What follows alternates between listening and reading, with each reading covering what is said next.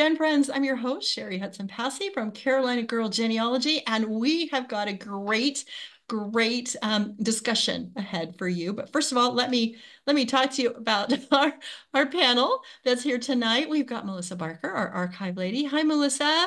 Hi, everybody. Glad to be here. So glad you're here. Jenny, I'm going to introduce you last because you're going to lead us in this discussion. Okay. We've got Laura Hedgecock and friend. Hi, Laura. Laura, Hi, introduce us to your friend. this is our puppy Penny, and we have had her for 6 days. Oh, And she's very sweet. she's so cute. So she's going to be part of the panel tonight. What kind of dog is she? She's a Springer Spaniel. So sweet. Well, She's hello, so sweet. Penny. Yeah, hello, Penny. Penny, you couldn't have made it into a better family. You're so loved. She's even. We've got Shelley. That's a big puppy, though.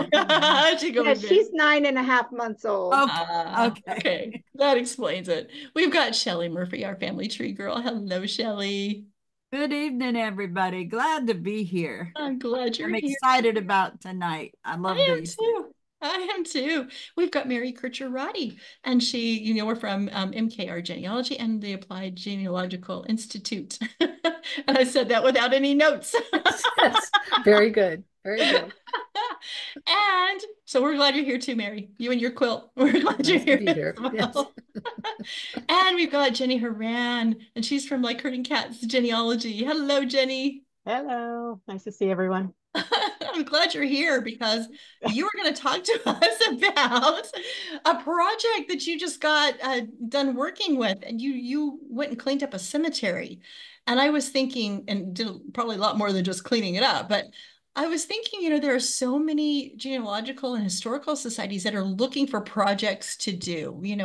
What can we do as a group instead of just sitting there having presentations every month? What can we get out in our community to do? And so I really wanted to talk to you about what you did, how it got planned, and everything that you did. So take it away, Jenny. Tell us about it. Ask you some questions. Yeah, so I spent a great day in the cemetery, and as most genealogists love to do. And the project actually was my local DAR chapter, the Abigail Wolcott Ellsworth chapter. Has been working with the cemetery on actually several projects. And so the first project we started with was doing the Find a Grave project. So we went, this cemetery, it is called the Palisado Cemetery in Windsor, Connecticut. And Windsor is the oldest settlement, the first town in Connecticut. So we have gravestones back there to the oldest one we have is 1644. Because Windsor was settled in 1633. So it's a very beloved historic place. And so we started with a Find a Grave project where our chapter decided to take the Find a Grave list of what still needed to be taken and walked so there's about 5,000 stones. It's a mid-size cemetery. It's not enormous. 5,000 sounds like a lot, but it really isn't. Yeah. And so we started with Find a Grave. Well, depending on how many had already been found. If you're not 5,000, that is enormous. But we also wanted to make sure that the list that existed through the Boy Scouts did something that was accurate, and it ended up not being so accurate. But anyway, so this was a project for like over 2 years ago that we started, and we would go and we photograph all the stones and upload them to Find a Grave. And we also did a digital mapping project, which is a whole nother show in itself. But so anyway, so we were connected to this, it's in our town, it's historic. DAR is all about preservation and conservation and all that. So we heard about this thing called the 48 State Tour. And it's from a company called Atlas Preservation, who happened to be here in Connecticut. And but they travel all over giving grave cleaning and preservation workshops, day-long workshops for free for organizations. We'll have to put their link on then. Yeah, definitely. I can send you the link. So they just finished up the tour. We were the last ones on the tour because they are in Connecticut. They sort of did a loop all the way around, and we're the last ones. And but they do go, like I said, they do go to every state. And so what they do, it's a day long thing. It starts at 9 in the morning. And we had about 50 people there. I have a couple pictures I can show you when we're done talking, but we had about 50 people there, and not just our chapter members. We got the word out through the community because we wanted our community to know about it. So we partnered also with like our local historical society. Right. And we put the word out to the public and advertised it on our social media. And so the people that were there were not just from our chapter, and people were really excited because they said, "Oh, I've always wanted to do this, and I just didn't know how to do it, and I don't want to do it wrong," because I think we had some case in Connecticut a couple of years ago where it was done very, very wrong in some other part of the state. Gosh. And the stones were ruined, and so people are definitely aware of that. Yeah. So anyway, so it started. So John Appel is the owner of this Atlas Preservation, and he's known, I guess, I didn't know this until then, he's known like as an expert in preservation. He's got a science background and engineering background and everything. So he started this company. They do sell products, so it's it's a full up business. So but so he comes in the morning, and he's already done a little pre-walk around the cemetery to kind of have stones in his head that he can point out. We do a little walk around, but what's amazing is, so he knows the history of every cemetery that he goes to. He doesn't do these until he's done his research. So he's talking about the history of the cemetery, which is great, but he's also talking about the history of the carvers, the artistic people who have, who were the famous carvers in Connecticut in the 1600s. And he can tell, because he's an expert, he can say, I can tell you right now who did that because of, this. He points out all the particulars. It's fascinating. Cool. And he's also, what's fascinating is, I mean, it's pretty logical when you think about it, but every state is different. We all have different soil. We all have different weather. And how our gravestones are, what they're made of, depends on where you live. And so in Connecticut, our gravestones there's no slate, gravestones. That's not something that really existed, no quarries or anything like that. But we have sandstone and brownstone are big in Connecticut, and a lot of and marble, but sandstone was the go-to, and so a lot of ours are sandstone. So he was talking about like all the different, the reason why. I mean, he got a little too deep sometimes into the soil. When he started talking about the soil, I'm like, oh my God, how is this gonna go? But then he got real, but he just is so into it, wanting to, let you know. So he's talking about that, and he's talking about the history of the shape of the stones. If you had a little bit more money, it's not necessarily the size, but it is the carvings on it. So you can tell all those telltale signs. And again, we're talking back to the 1600s in this case.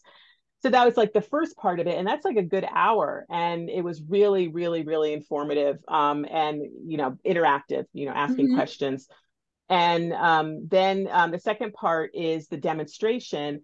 So he does. And he's got a crew with him. He's got a couple of people with him. But he does a demonstration on cleaning a gravestone. Nice. So he does that. He's already walked around and kind of picked out one that really needs it. The ones that are really dirty. Yeah, exactly. And so he talks about the chemicals he uses. He's a big D2 guy, and D2 is Yeah, I have a question about that. I see on the website they sell that. And did you see it work? Atlas. Yes. Yeah. Did I see it work? Is that what you said? Yeah. Yeah. It was amazing. It was amazing. Just, and he was explaining, which, I mean, if you know about D2, I guess it continues to work. When you spray it on, a gravestone, you can see immediate reaction and immediate results, but you could come back in a year and it could even be better, brighter. Oh, wow. It's like, again, I'm not a chemist, so I don't. There's a reason for that. Yeah. So there's a reason, especially in Connecticut stones, it can get into, because all stones are porous, I guess, Right. anyway. But yeah, so he was talking about D2. So he has the D2 there. He has all the brushes. He talks about why you should use certain soft brushes. Talked about like little bamboo shoots that, to get inside the letters. Oh, okay. But obviously gentle. Yeah. He told us about, he says D2 is safe for every stone. He said that's what he said, and I, don't have any reason to not believe him. But he said that it's safe. He said, but there's sometimes that you shouldn't be messing with a stone. If there's stone is damaged, you shouldn't be spraying it and scrubbing it with a brush, because a conservationist should be coming in and if it can be fixed for whatever reason. But so it was really cool. He gave the whole demonstration, and he chose it was a marble one, I think, that he chose, but it had a lot of lictin, that green stuff, that goes on it. And he let it sit, he sprayed it, he let it sit for like 10 minutes. And then he was talking about some other things. He went back, and then he sprays it with some water and gently. He's also got like a plastic, like really cheap plastic, scraper, and he's scraping off the lictin and then he had a soft brush and he was cleaning it, and then he was rinsing it off. We were all like, ooh, it was very satisfying, Ooh, wow, him, scraping that it's stuff magical off. Yeah. the stone now.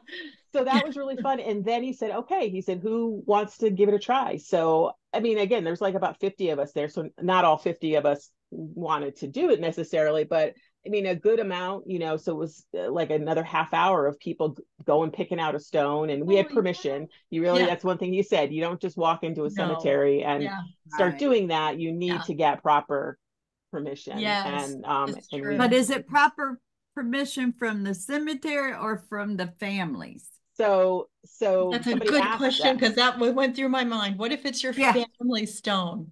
And well, that's the thing. So somebody asked him that, and he said, that's a really good question. And he said, and there's people that think they're right with both answers, and he said, we always go to the cemetery and, and ask permission.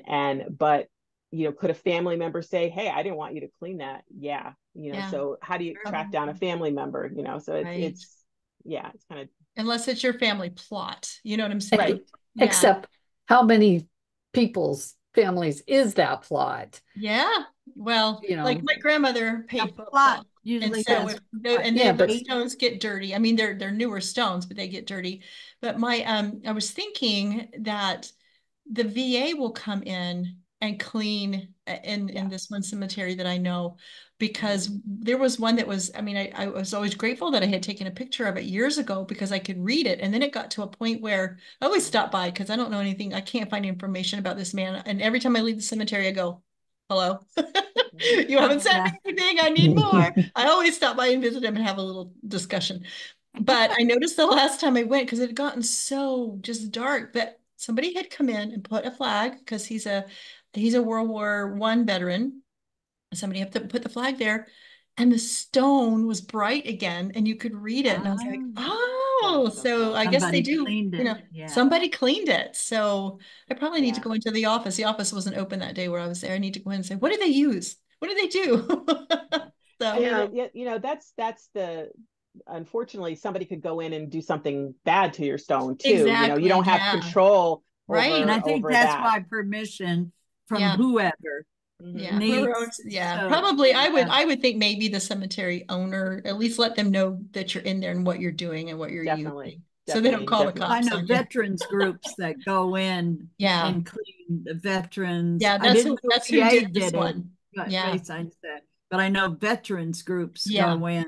Yep. And up in Michigan, as a matter of fact, there's a guy that's done hundreds and hundreds. I met that guy at Roots Tech one year. Did you? That's very cool. That's very cool. Yeah. You met this guy.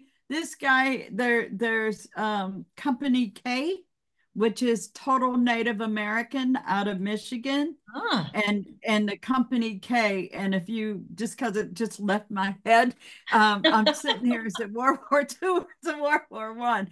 Ashley and I have a book on them, but it's company K, and it's all Native American up there in Michigan, and one of the descendants, who's a retired cop, goes from cemetery to cemetery to cemetery. Nice. I love when people do things like that. Exactly what she was cleaning, and so donations are to buy that cleaning stuff. That helps them. That would make sense. Jenny, I have a question for you before we move on, because I'll forget my question. You know me. So when we first started out, you had said the Boy Scouts had made a listing in the cemetery, but you found out it wasn't quite right. And I think that's a really good point, because sometimes we will get those cemetery books. We will just think that they're, you know, this is who's buried there and this is all the information. And sometimes they're not right. And so I think it's really important to make sure you still go in person. It's just like with any other document, you need to get the original, which is you in that cemetery or somebody else that can have eyes on that cemetery and take a photo or whatever, so you get the right information. I've got one cemetery book that tries to tell me when one of my ancestors died, but it just says he wrote it in there. There's no stone, there's no church records extant, but he wrote it in. I'm like, who is this man and how does he know? But further research showed me he hadn't died because he was still living in the next census. I'm like, okay, but where did the information come from? So it's really a good point to make sure we check that kind of information, those lists. Yeah. It's a good clue. Absolutely. But we have anybody that would have done that, not just Boy Scouts, Girl Scouts. Yeah. It's easy to misread a stone. Mary, were you going to say something? Yeah. I have a question about, and maybe you'll be talking about it, Jenny, about the project. You said you had the family or the Boy Scouts list. One of the things, and I absolutely no knock against Find a Grave. I love Find a Grave. But all the graves are in isolation. Yeah. And it is so important to see the relationships. Yes. Graves. Absolutely. To other graves. Is that something that you said you were working on some sort of location thing or whatever? Yeah. Did you do that? Yeah, we did that. And we felt the same way actually about that we wanted to do an overview, like a digital, it's a digital map is what it is. It's actually a search engine that we just, that just went live. And so if you have somebody in that cemetery, it's really great because you can put their name in there. It'll zoom in. It's 3D. It'll zoom in just like a Google map, like street view. And you can see their stone, but you can see the stones that are around them. You can also get a little, it's also transcribed, because one of the projects that we did was, besides taking pictures, we transcribed the stone as best we could. Yeah. And so that's all in the database too, because that is so cool. You're right. Hi, Mary. Did you correlate that with any other things? Because one of the things I talk about in some of my presentations is, you think that the gravestone is the primary record there or primary source and the best. Yeah.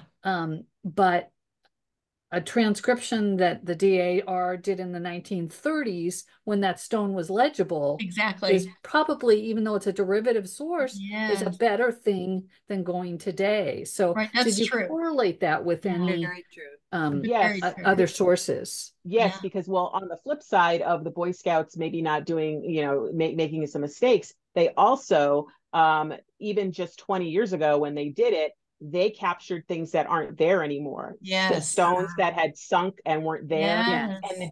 And my DAR chapter back in I think the 30s actually started mapping that out. And again, there's the ones that don't exist anymore. Yeah. Thank goodness DAR had taken photos or had transcribed, because like you said, you can't read them now. So yeah, that's the one time. And two, they're not always. Sorry, go ahead, Mary. It's one of the main times really where a derivative source is very often the best source. Exactly. That you're going to get. I agree with you. And then we also need to know too that a headstone isn't always right. That's exactly what I've got. Yes, I've got a big mistake, and my great grandfather's And I figured out I went to the funeral home records. I could prove when he really died. It was just a mistake. It's a new stone. So the original stone's not there anymore. So somehow when they created the new stone, they said he was born, I mean, died on the 19th and he died on the 9th. And so, I've got the obituary, we have no idea what happened to his death record. There's a bunch of them missing from that time period. But so I get people all the time that send me, oh, you've got the wrong date on your information. Can you see his headstone says this? And so I wrote out, my little piece of information about why that's not correct. And I just have it on my trees now, or I'll just send it to them, so where I took that conflicting information and just wrote it up and said, this was wrong and this is why it's wrong. But anyway, I just want to throw that out there. And Laura, you were going to say the same thing? Yeah, Matt's great grandfather, the grave says Hedgecock instead of Hedgecock. Oh, no. Yep. And we don't know why no one had it corrected. I mean, I'm pretty sure if money, probably money. Got it wrong, I was going to say money. Yeah. That's what we think, but yeah. So apparently if the engraver got it wrong, he wouldn't fix his mistake. I don't know, but probably not. I couldn't read your writing. Yeah, he'd have some kind of excuse. Exactly, like Mary said, well, this is what your writing looked like. So I did. But could that person also have went by Hedgecock? No, he was Hedgecock. I mean, everything else in his life was Hedgecock, and Matt's grandfather remembered him and stuff like that. Okay. Yeah. And his father was also Bert Hedgecock. So I mean, yeah, gotcha. Yeah, so we're sure it was a mistake, but we always the stone, the guy, the person choosing. Yeah, maybe they thought, well, it'll be covered with lichen in a few years, and nobody will know. I don't know, but yeah, he's not here to complain, so. Yeah. So I think that too, his immediate family were living elsewhere. So because he had moved to Colorado for his health. Yeah. So they probably didn't even know for years that it was wrong. Yeah. So but what I really loved about the day, what I really loved about the day was that demonstration and that hands-on, because you felt safe, like, after spending the morning with him and all his knowledge and all his science and everything else, you felt like, okay, this is a really good opportunity for me to practice here in front of, with the experts. But then they went on in the afternoon, they went on to the restoration work, because that's a big part of what John does. He's, very well known for it, I guess. And so they, so he was doing a whole demonstration of a lot of sunken stones. And this cemetery in particular, certain parts have a lot of like just footstones. Are they called footstones? Just footstones. And those sink, those end up sinking and getting almost, swallowed up by the earth, and this cemetery, as far as, many other cemeteries that I've seen, is in very good condition, is taken very good care of. Not like, there's some others that I've seen that are just horrifying how, toppled over. But there are some that are, because they're so old, they are and they'll topple over and break, and that's what's so sad too. Or they're leaning. There's a lot of leaning going on in the cemetery, and because of the soil. And he's like, what's going to happen is it's going to fall over and it's going to break, and this is from like the 1700s kind of thing. So he was showing how to do that. I ended up not being able to stay for the entire part of what he was doing, because it was covering some other things that was happening that day. But I was, but he does it, the right way. I mean, he's digging, he's pouring soil and rocks and everything like that. And it was amazing. And the thing is, he wants to empower people to preserve. He's all about preservation and saving these old stones and everything. And he's just so adamant about, if you're going to do it, at least do it right. You know what I'm saying? Like, absolutely, people are going to go and try to do it and say, oh, I know how to do this, and I'm going to put some like glue, and it's going to be, and he's like, just I'll come to your state. I'll come to your state and show you the basics, obviously bigger project, but the basics of putting a stone, lifting a stone up, putting it back on the base. But so it was just, I'm sorry, I was just gonna say, a lot of these stones too, yes, it's somebody's family, it's their information, but some of them it's like artwork. They're so beautiful, and you want to preserve that artwork for the, you know, the membership of something. Well, yeah, and the people that carved it. I mean, that's their work, you know. So you want to save that as well, and any other engravings, like you said, Shelley, that are on. Yeah, there's markings of everything units they could be in, and watching something the other day, the GAR. Yeah, you know, and all the little symbols mean something. Symbol. Yeah. All the symbols mean something that can help you understand maybe a person's personality, or what clubs they belong to, or what the family felt. We've got some stones in the Quaker Cemetery in Camden, South Carolina. And it's probably and it's not a Quaker, it used to be a Quaker cemetery, but they've kept that name to honor the first members. But they're the ones that have the big slab across the top, and it's brick, and it tells their whole life story. Of course, none of those are my family, where they came from, who their children were, you know, where they immigrated from. I'm like, why isn't that my family? You know what I wonder if where my people are buried at in never know. But like I said, they're the earlier stones were Quakers, but then the city bought the cemetery, and it's really just a city cemetery, but they've honored that name. Laura. Yeah, so speaking of Quaker cemeteries, in defense of the Boy Scouts. Boy Scouts. No, we're not listening to Boy Scouts. Yeah, make sure we clear that up so there's no feedback. No, I get it, but so I don't know how many partners my local genealogical society had, because it was when I was first joining. But what they did was they partnered with historical societies and preservationists in this old Quaker cemetery, and these were some of the early abolitionists that settled in our area. So it was very historically important to show in the community where this history came from, and it's really the heart. And what they did was they partnered with the Boy Scouts to clear brush, and they did everything under supervision. And they did then what you're talking about, Jenny, like the easier ones that you could do to fix and stuff.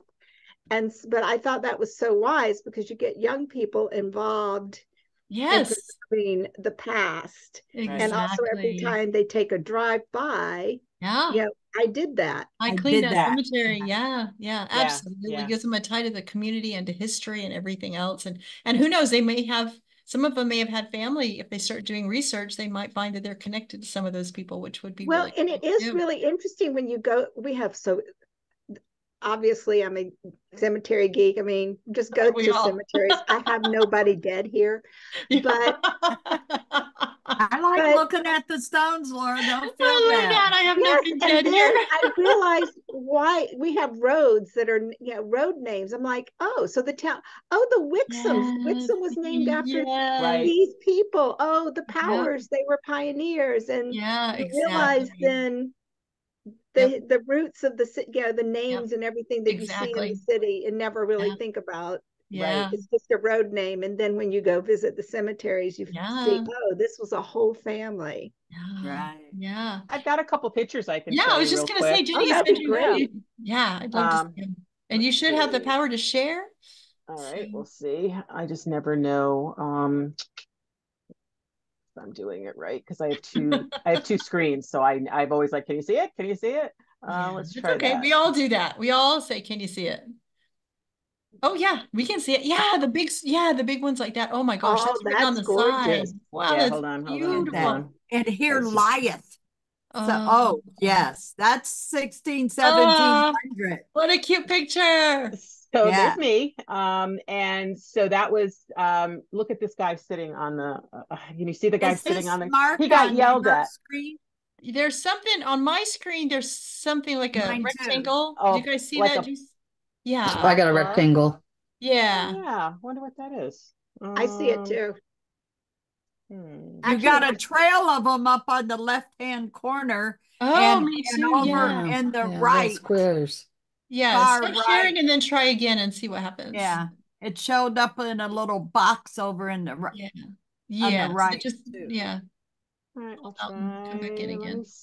Hey, I don't know. Hold on. That was weird. I thought it was just me, but I thought that's not good because I'm the one. Well, you can still see the guy sitting on the stone, even if it does reappear. Middle, Yeah. Anything? Not yet. Oh, Oh, now we're we seeing got your collection. your file collection. Thumbnails. Okay, Yeah. hold Thank on. you. Hold on. Thank you, Mary. Yeah. So the first picture is the one. Yeah, there we go. How's that? Oh, that's They're great. gone. I love the Those are shape of definitely those. 16, 1700. Yes, Yep. exactly. I love the shape. And you know, you look at that and we've got some in a cemetery where they've got gates around them and it's like some kind of haunted mansion graveyard. You know? But what I are was saying beautiful. with this one, see this gentleman sitting here He's sitting on it. He got yelled at, but oh, I'll bet. And he felt terrible. He's like, I don't know what I was thinking. He goes, I just, it doesn't, you can't, it's so clean, like you can't see any writing on it, you can't see, but he goes, he felt awful about it, but you have to respect, obviously, when you're, when you're in there. You got to remember where you are. Right. Those so are these beautiful. are a lot of the brownstone and sandstone that are in there, and you can see some of them are starting to lean. Yes, this is some of the carvings. And, oh my gosh, those are gorgeous. This was 1798, but you can still, they're really good. They've been very well taken care of. You can still read so many of them. Wow. There's another lean, but I mean, just the artwork on top is just, it was just fascinating. This one here is the oldest, Reverend Ephraim Hewitt, who it's from 1644, and it's definitely the oldest one in here, but it's also the oldest one, surviving one in Connecticut is legible. I don't know who made up that whole title, but but there's another angle. But where's his name? Oh, wait, Ephraim. Oh, the Hewitt is spelled. Is that H-V-I-T? Yeah, but it's H-U-I-T is and H-E H-E-U-W-I-T also. I've only seen it H-U-I-T, Hewitt. Yeah, and in Rensselaer, New York. Well, they come out of Stonington, the Hewitt family. I want to say H-E-W-I-T-T. Yeah, I know. Is there another story? You don't know where people come from.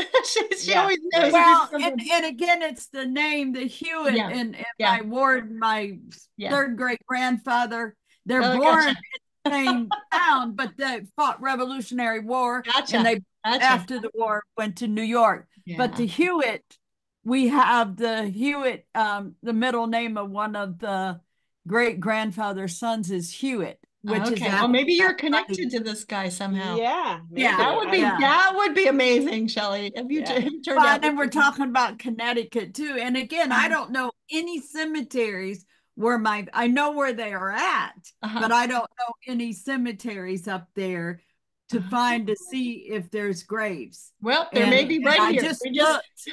Jenny may have just found it for you. Well, no, it's not. Well, that's in Windsor, and I looked, and it's an hour away from Stonington. They're all in New London County. Right. That's beautiful, Jenny. These are really beautiful. Yeah, there's quite a few of these kind of vaults, kind of. I love these. And in this cemetery, and that was very indicative, apparently, in that time period. If you were a person of prestige, and he was a minister, reverends were very well, and this is just some others of us standing around and watching him. I think where he was talking, giving us some history of some of these stones. And this is about the only one I have of him doing. This is the only one I really have of him starting to do some restoration work. He was just.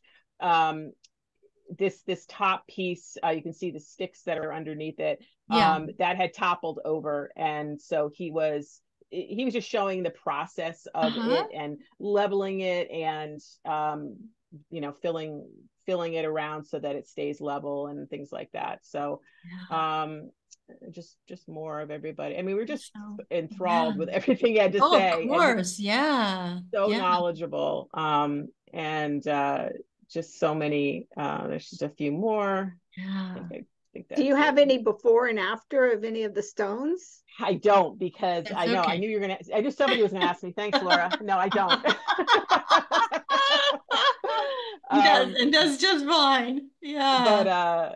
but yeah, and then just some There's more. one of those old fences right there. Yes, back there. What a great project, though. Yeah. It really was. And he was, and here he our is DAR ready chapter does it too. I love all the hats on the ground there. That's so funny. Yep. And so he was showing a demonstration how to clean there. That's him again. And this was just I didn't actually see this. Somebody gave me this photo of, there happened to be the guy there in the dark t-shirt is actually a carver, a gravestone carver, and he was doing a demonstration. I'm really sorry I missed that.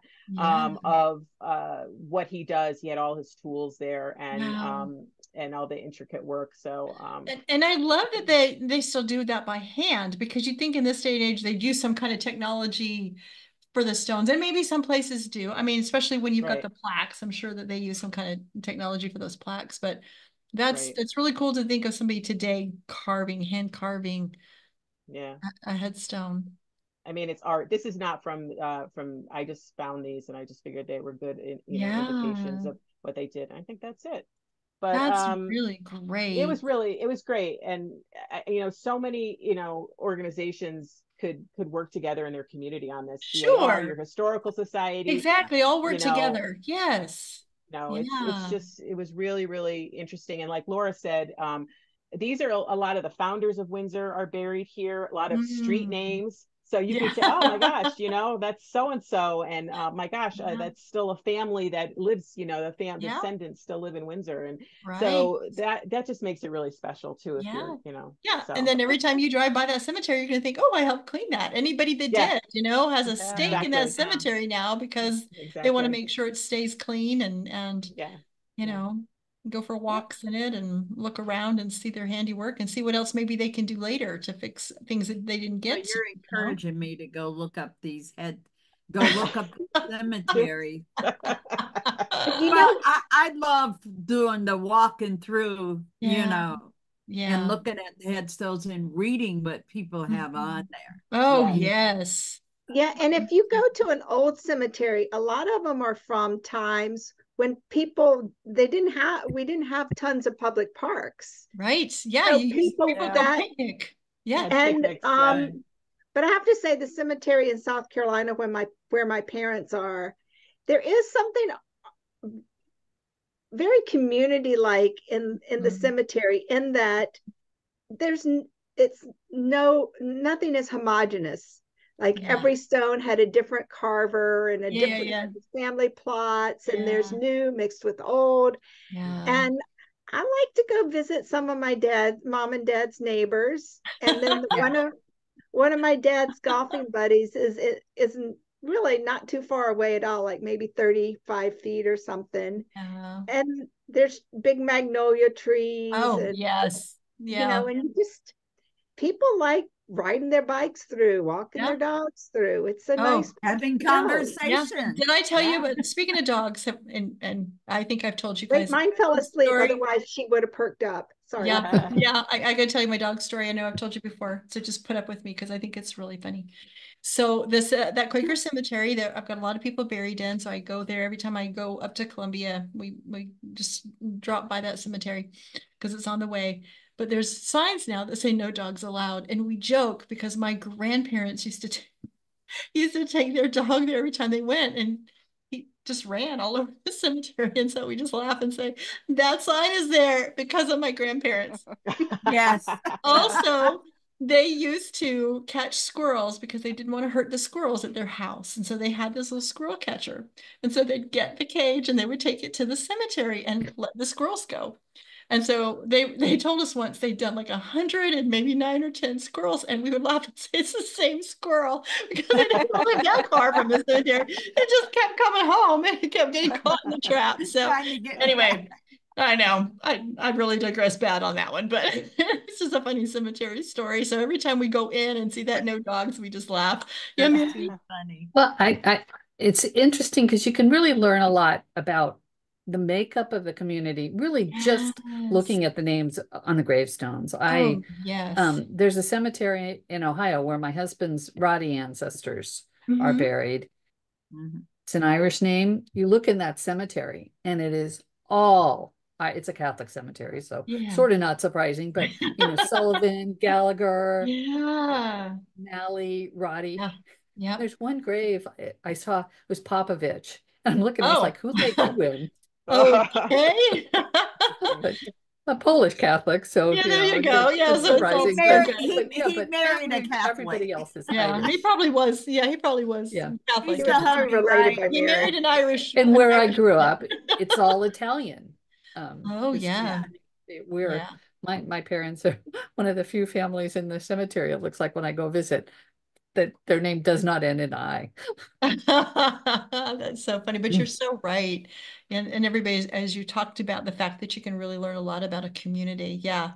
Yeah. I've often thought it would be fun to take a cemetery and research the names, especially the older names, and write a book, maybe a story, a cemetery story, Oh, that's who awesome. is in there, who's in there, and what Yeah. their stories were, and how they're connected to other people, and that type of thing. I think that would be a really And good what they project. talk about at night when all the visitors Yes. are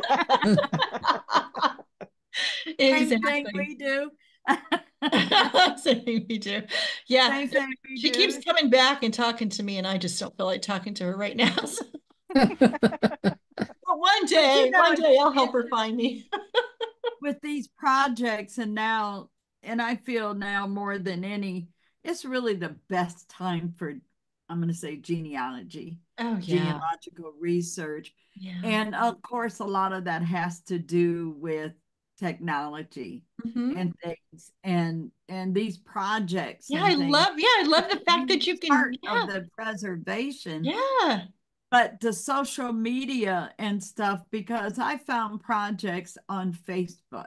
Yeah. And our DAR chapter does the same, partnering, going in cemeteries, and we're also laying a wreath for graves and all of that. Yes. And I actually, for one of the UVA projects I work on, it showed up in my feed, and it was Harrisburg, Pennsylvania.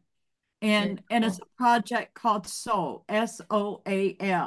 I'm not that far from Harrisburg, Pennsylvania, I don't think, but I'm going. You're going, she's going. And it's a voluntary group. And they have basically, and it's the community, coming back to what Jenny said, it was a community project. And I think there's 1,000 graves that they know of. And these are the sunken ones, the ones that are broken off. Shelley, that's a really good point, because you might be watching this thinking, I would love to do this, but my genealogy society is not doing it that I know of. My historical society is not doing it that I know of. Well, get on and find a project or create one yourself for your community. It's also coming together with the people you're with. So it's a great, I want to say, team effort per se. But that small group coming and take those kids. Oh, yeah, exactly. Just create a project if there's not one that you can join, or like you said, you found that on Facebook. You can go onto the different. And it was one of the people. Yeah. And in the obituary, because what they did, they posted obituary to what one of the headstones. Nice. And it was one of the people I'm looking for. Oh, that's and that great. blew me away. And I thought, okay, another resource. Exactly. For the cemetery hop onto those Facebook genealogy groups. Yes. And ask, for the different counties of the state, are there any projects going on? Anybody interested in creating a project on such and such a cemetery? You can start one of these yourself. You don't have to wait. Find that church. Yes. What's the difference? Exactly. A graveyard and a cemetery, Mary. There's a difference. Yep, there's a graveyard. One is associated with the church. That's right. That's the graveyard. Yeah, and the cemetery is. Fun fact: there is we just gave out a good tip. And there aren't many more between now and the election. Oh, there is a down in Charleston. There's a church, and they actually put a road down the middle of what there was their graveyard. And so I think it's the First Presbyterian. I think that's what it is, Shelley, because I know you go down there. I think That is the church.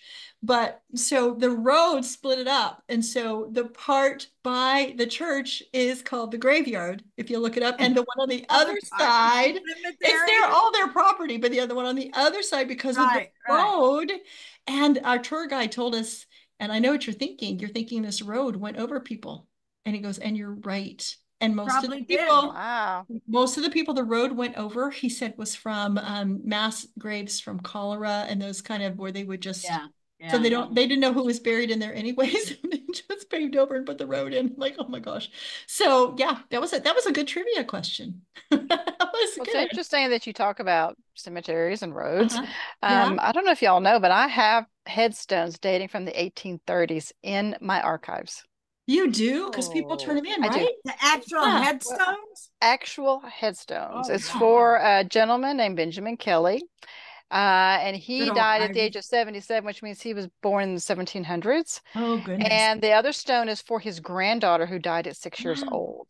Do we know why you have them and they're not still in this on Facebook, on our, everybody's got those community forums.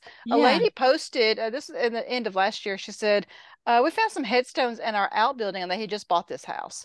And they said, could somebody please come and get them because it's bad juju to have headstones on your property. Right. Yeah. So of course I see it and I go, oh, well, I'll go get them and I'll figure out where they go and I'll put them back.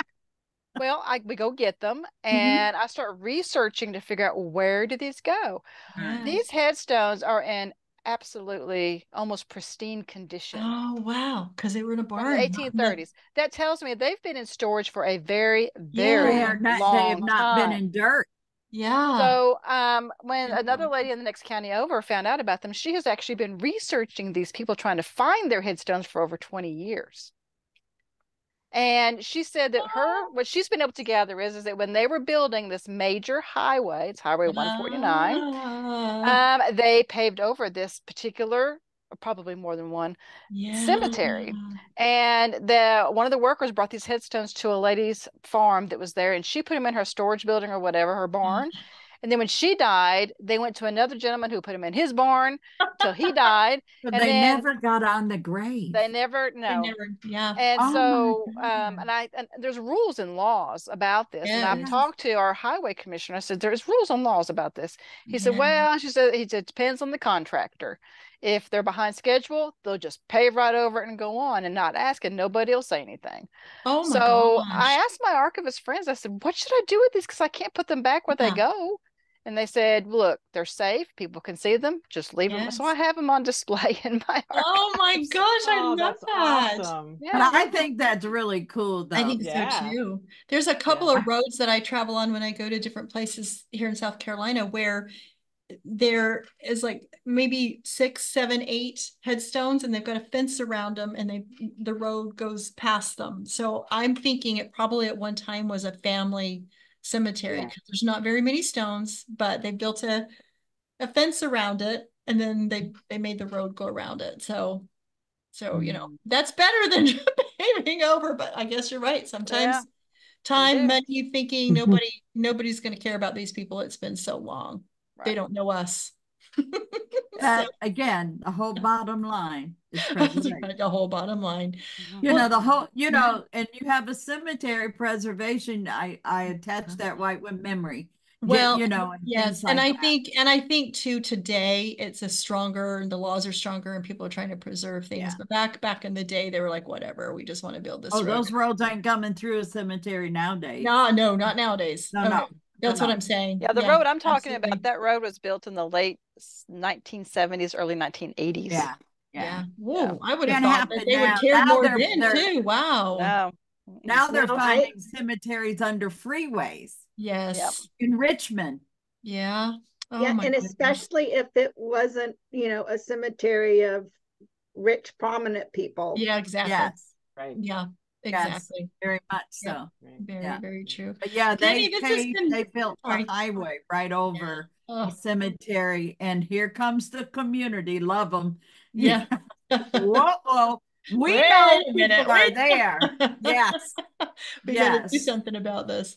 Jenny, thank you. Was there anything else that you wanted to tell us about this? Was there anybody else have a question for Jenny? This has been so much fun. I love the pictures. This has been a great. I would just encourage, I would encourage people to get out there and get involved in a project like this. Yeah. And if you can't do time and all of that, donate. Yeah, exactly. Sure. They'll take money to buy that. What is it called? D2? Yeah. Yeah, D2. Yeah, donate some D2 to the cemetery. $55 or $65 or something for the container. The big container. Yeah. But it looks like it works. So Jenny, thank you so much. I appreciate it. And we would love to hear your comments about any cemetery cleanup that you've done and what you're doing, or if this gives you some ideas about a cemetery that you would like to take care of. So we appreciate you watching, and we will see you next time on GenFriends. Bye, everybody. Bye. Bye.